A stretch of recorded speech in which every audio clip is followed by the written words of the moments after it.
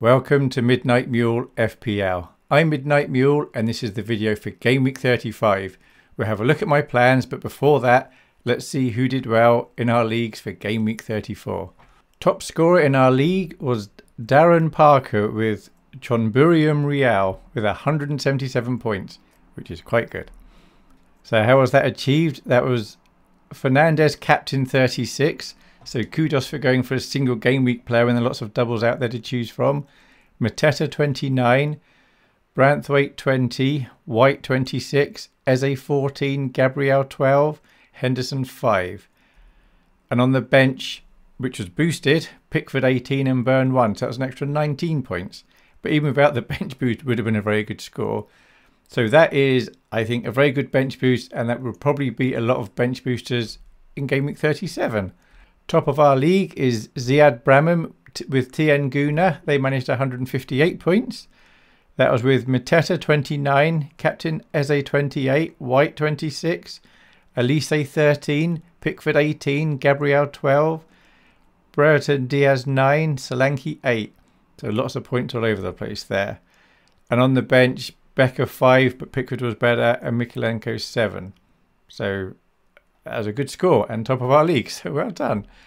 As for me, I'm down in 112th with 112 points. So that's a nice bit of symmetry there. I had a White for 26. Pickford and Fernandez both got 18. Havertz 17. Watkins 9. Saka 9. Captain Salah 6. And that's all. And look at that, I got the bench right again. Albeit it's because I had players not playing, but it still kind of counts. Yeah, so no bench. So I got a little green arrow, which is nice. I am now 285 points behind top spot. So with 4 game weeks left, if I can outscore the top team by about 74 points for the next 4 weeks, I can still win the whole thing. Thank you very much to everyone who watches these videos. It is very much appreciated. And to those who like and subscribe, leave comments as well. Thank you. In the cup, we're currently following Pranav Rane, whose team is Action Jackson. And they were drawn against Gurjit Hundal with FPL Golgolozo, and Action Jackson was victorious with 115 points. That was with Mateta 29, Eze 28, Havertz 17, Gabriel 12, Saka 9, Solanke 8, and Zabani 7. And on the bench, nothing. So well done. We'll be following him again next week to see how he fares there. In the fantasy challenge, and sorry, I'm laughing because it clearly hasn't taken off much. I don't think many people are properly playing this, but we're still looking at it anyway. And Lucy Hine was the top scorer this week with Snap, Crackle and Pope with 136 points. That was managed with Brereton Diaz captain with 36, Havertz 17, White 26, Saliba 14, Gabriel 12, McAtee 12, Archer 6, Morris 4.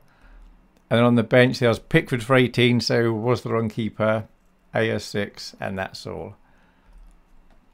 Regarding the Content Creators League, if you go to FPL Game Week, you can see how the content creators are doing. And when you look, you'd see where you would appear. And Ben Krellin is the current top content creator. He's on 2,252 points. Good old Harry's moved up to 3rd now, and Fran slipped down to 6th. But they're all definitely worth following, I'd say. As for me, I'd be all the way down in 50th, which is a bit lower than James from Planet FPL. Nim, who's currently in 46th, and then Nima at 43. So they're all people I like to listen to and follow and chat to on social media too. So what am I going to do? Game Week 35. I have 2 free transfers, so I may as well do something. And as things stand, I have no Tottenham players and 3 Chelsea players, one of which is injured. So Salah, I'm highly likely to sell him, and probably for Foden. Last week I sold Foden to get him Fernandez, but I had 2 free transfers. Fernandez got 2 points more than Foden, so it was kind of all right because it didn't really cost me anything. And I always intended to bring Foden back anyway. And then on top of that, I may well sell Saka and bring in Gordon. So this move is quite likely, I'd say, pretty likely. On top of that, I could take a -4 and take out Darwin Núñez, who I don't really care for anymore. And I could either bring in Højlund for Man United or Werner for Spurs. They have got a double, And I kind of think he's a bit like Darwin and Jackson in that he gets a lot of opportunities and he just keeps missing them. But one of these days he's going to get some goals. Now, the North London derby against Arsenal, I wouldn't really expect much there because Arsenal are defensively very good. But with the atmosphere, he may get lucky.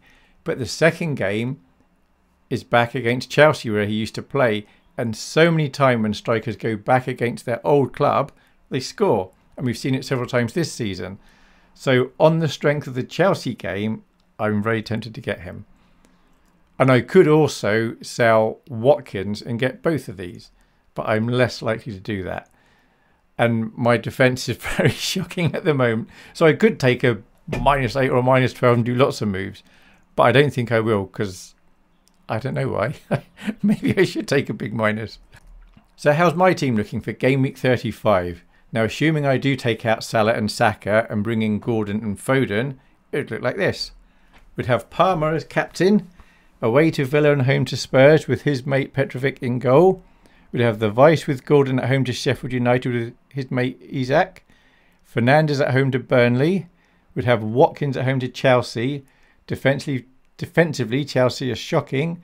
Watkins can score against anyone, so I think there's a chance of some points there. Aït-Nouri at home to Luton. White away to Spurs. Probably nothing there, but I'm short of defenders, as you'll see. With his mate Havertz in midfield. Robertson away to West Ham. Wouldn't expect a clean sheet there. There's a remote chance of an attacking return. And then Foden away to Forest. And then my bench would be Pickford at home to Brentford. Darwin away to West Ham. Gusto, who's in theory got a double, but it's looking like he's injured. And I don't really want to be playing him if he's going to come on for a few minutes in the second game. I might as well play one of my other boys. And then Trippier, who's I held on since my wild card a few weeks ago thinking he's nearly back, and he's still not back. And the reality is he may not even play again this season. But that's why I am with my team at the moment. So not the best. As for the background image, I couldn't think what to do. So it's as simple as this time of year we have bluebells out in England. So a nice little picture of some bluebells there. So there we have it. My plans for Game Week 35 and what happened in Game Week 34. I really don't know if I'm going to take a hit of 4 or 8 or 12 points or just do one transfer or two. Probably going to do two. Not absolutely certain yet. But I'll try and remember to post my team on X tomorrow morning before the deadline. Thank you very much for watching. Bye.